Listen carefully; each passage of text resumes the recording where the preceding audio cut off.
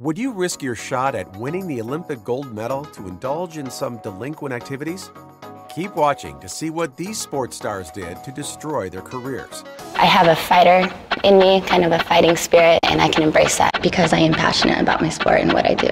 Hope Solo's fall began in 2012 when she tested positive for a banned substance, according to Us Weekly. She claimed to not know the medication she was on contained the illegal drug. Then in 2014, things got even uglier for Solo. Hope Solo is going so bad. She's beating people up, and we need help. Solo was arrested for domestic violence when she got into a fight with her half-sister and nephew, during which she was tackled to the ground and threatened an officer while cuffed. Later at the booking station, when asked to remove a necklace, she boastfully told the police officer that it was worth more than he made in a year. Then in 2015, she was suspended by U.S. Soccer for her involvement in her husband Jeremy Stevens' DUI arrest. In 2016, Solo was slapped with a 6-month suspension for calling Team Sweden a bunch of cowards after the U.S. lost to them in Rio. I am sorry. I said it was a cowardly way to play, and now I've been killed in the media. Terminated contract. Effective immediately. Despite a stellar 14-year career in the NBA, Lamar Odom has a long and bitter history with drug abuse. In 2012, Odom ended his run with the Dallas Mavericks. As Mavs GM Donnie Nelson put it, he's dealt with a lot of personal issues.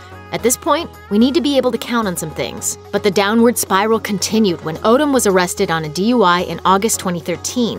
Odom's most brutal fall from grace came in October 2015 when he was found unconscious at a Nevada brothel after a drug binge, as reported by Us Weekly. I cheated death, and I've had a lot of loss in my life. And that's just something I don't want to put anybody in my family or anybody that loves me through. Odom completed a month-long stint in rehab. NFL fans knew former Rutgers star Ray Rice as a powerful running back who delivered shots to defenders, but when TMZ published footage of Rice dragging then-fiancée Janae Palmer out of an Atlantic City elevator after an altercation, the rest of the nation knew him on a completely different level. Rice was indicted on third-degree aggravated assault. In March that year, Rice avoided trial and was accepted into a pre-trial intervention program. During that time, the NFL suspended Rice for a measly 2 games and fined the star athlete $58,000. By September, Rice made headlines again, with new footage of the elevator incident showing Rice violently knocking Palmer unconscious. The Ravens released him from the team, while the NFL suspended him indefinitely. Rice later beat the suspension on appeal. One of the sport's most decorated and celebrated athletes, Lance Armstrong shocked the world when he was stripped of all 7 of his Tour de France titles in October 2012. According to ABC News, the U.S. anti-doping agency published a report with testimony from 11 of Armstrong's teammates stating he used illegal drugs. Sponsors like Nike dropped him from campaign ads, but Armstrong continued to deny doping until a damning January 2013 interview with Oprah. Did you ever take banned substances to enhance your cycling performance? Yes. Did you ever blood dope or use blood transfusions to enhance your cycling performance? Yes. The fallout left plenty of people disappointed, including his Livestrong cancer charity. Armstrong was later stripped of his 2000 Olympic bronze medal.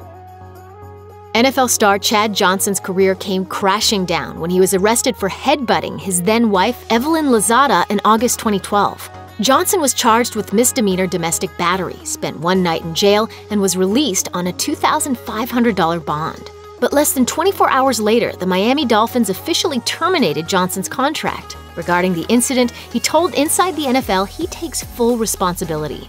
I'm human. My time had come, and I made a mistake. Chad has to go deep down inside and figure out where you went wrong. At what point did you lose focus on what's most important? What you see is what you get. Ryan Lochte's career as an Olympic swimmer took a dive after he was caught in a ridiculous lie. Lochte claimed he and his teammates were robbed at gunpoint on the way home from a party during the 2016 Rio Olympics. But the truth quickly unfolded to reveal Lochte and his buddies had drunkenly vandalized a gas station bathroom and were stopped by an armed security guard. The swimmer ultimately apologized to fans in the city of Rio in an interview on Today, saying, They put on a great games, and my immature, intoxicated behavior tarnished that a little. But the aftermath not only brought shame to the American team, the U.S. Olympic Committee suspended Lochte from swimming for 10 months. He also had stipends withheld, lost sponsorship deals, and was banned from visiting the White House with Team USA, according to the LA Times. The media had me convicted of doing something wrong before I had even done anything at all. Tonya Harding's career as a figure skater was permanently put on ice after it was revealed her ex-husband, Jeff Gillooly, and a handful of other men allegedly carried out an attack on skater Nancy Kerrigan's knee just 6 weeks before the '94 Olympic Games. Gillooly pled guilty and all went to jail, except Harding, who eventually pled guilty to hindering the investigation and confessed to knowing the details of the plot. Many of you will be unable to forgive me for that. It will be difficult to forgive myself. In total, she received 3 years probation, was ordered to complete 500 hours of community service, and pay a $160,000 fine. Kerrigan would recover and go on to win silver at the Games while Harding performed poorly. Harding was ultimately banned from U.S. figure skating for life. How do I get a fair shot here? We also judge on presentation. Suck my... During the 1997 NFL Draft, the upstart Carolina Panthers selected wide receiver Rae Carruth, who seemed to be a surefire superstar. But just 2 years later, he was out of the league and in prison after hiring 3 hitmen to help him murder his pregnant girlfriend, 24-year-old real estate agent Sharika Adams. Adams' baby, Chancellor Lee Adams, was delivered by emergency cesarean section and diagnosed with cerebral palsy and permanent brain damage, while Carruth was convicted in 2001 of conspiracy to commit murder and sentenced to 18 to 24 years without parole. In a 2018 interview from prison, Carruth told WBTV he regretted his actions.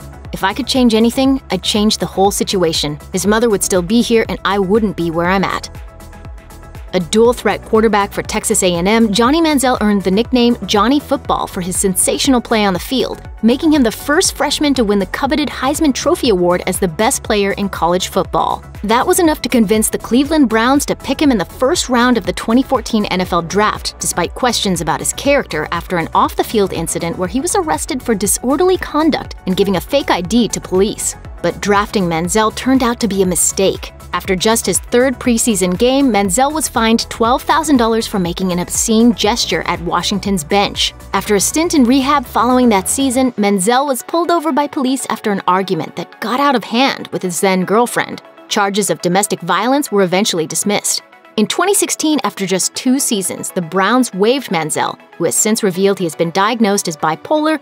The first double-leg amputee to compete in the Olympics, the man nicknamed Blade Runner was a worldwide inspiration to millions. So the world was shocked in 2013 when South African athlete Oscar Pistorius was arrested for shooting his girlfriend to death on Valentine's Day. Supermodel Riva Steenkamp was in the bathroom when Pistorius shot her 4 times through a closed door. He claimed he mistook her for an intruder, but the courts didn't buy it, convicting him of culpable homicide and eventually sentencing him to 15 years in prison. After being selected 2nd overall behind Peyton Manning by the San Diego Chargers in the 1998 NFL Draft, quarterback Ryan Leaf said, "I'm looking forward to a 15-year career, a couple of trips to the Super Bowl, and a parade through downtown San Diego." Instead, he became known as arguably the biggest draft bust in NFL history thanks to erratic behavior, beginning with a fine before his first season even started, and peaking with an infamous locker room meltdown. Don't talk to me, all right? Knock it off!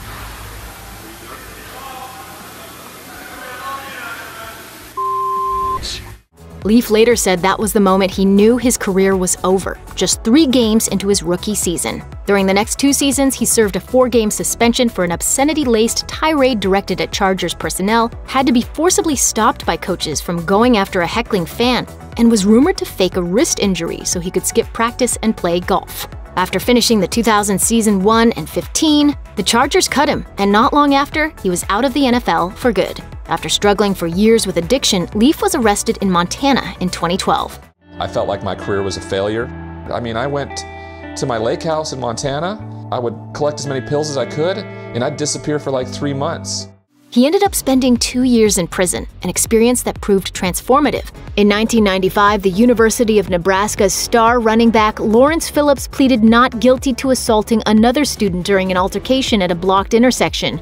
Less than a year later, he broke into a teammate's apartment where he found his former girlfriend and subsequently knocked her down and dragged her down 3 flights of stairs by her hair. He was arrested, suspended by the team, then reinstated just in time for the 1996 Fiesta Bowl despite outcry from national media and school faculty. Phillips then declared for the 1996 NFL Draft, where the St. Louis Rams ignored all the red flags and selected him with the 6th overall pick. He was released 2 years later due to his troubling off-field behavior. He then signed with the Miami Dolphins, where he played 2 games before being cut after pleading no contest to misdemeanor battery. After a year off, he signed with the San Francisco 49ers, where his pass blocking was so terrible, it played a role in ending Hall of Fame quarterback Steve Young's career. After football, Phillips received 31 years in prison for attacking his girlfriend and driving his car into 3 teenagers. In 2016, he was found dead at the age of 40 in his cell. It was suspected that he took his own life after being charged with killing his cellmate. Really sad when you see that much talent end up like that. If you or anyone you know is having suicidal thoughts, please call the National Suicide Prevention Lifeline at 1-800-273-TALK 8255.